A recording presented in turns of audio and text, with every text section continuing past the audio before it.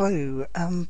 Your web host, if they don't have Fantastico, might have something called Softaculous, and depending on your control panel, it might look as this one does down here on where it says that, or it might look like this, where it actually just tells you that you can install various apps, and it just gives you the popular ones rather than making you jump through hoops.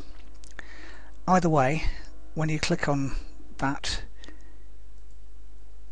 if you click on the Softaculous link, if you get that option, then it'll give you all the popular ones there, and one of those is WordPress, and you click on install,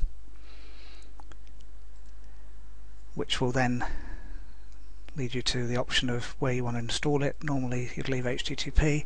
Site, I'll scrub that out on the actual video. Install in a directory, I'm going to call it demo, WP demo. Database name, it'll give you just accept the default unless you've got any preference. Prefix, leave as default unless you've got any preference.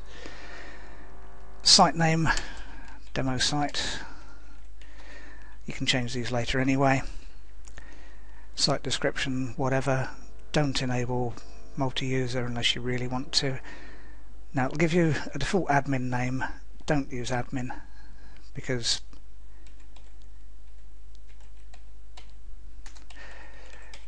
it just whatever. And the admin password, I'm going to copy one I generated earlier from the random password generator. So that's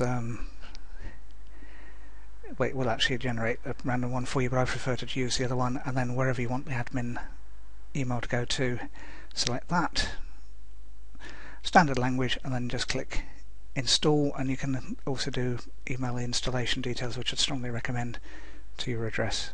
And then all that happens is you get that. I'm not going to install this because it's not a site I want to install WordPress on, but then all that happens is you just go to the regular WordPress site, and we'll pick up on the next video from there what you do once you've got a default WordPress installation. So that's it. It's easy.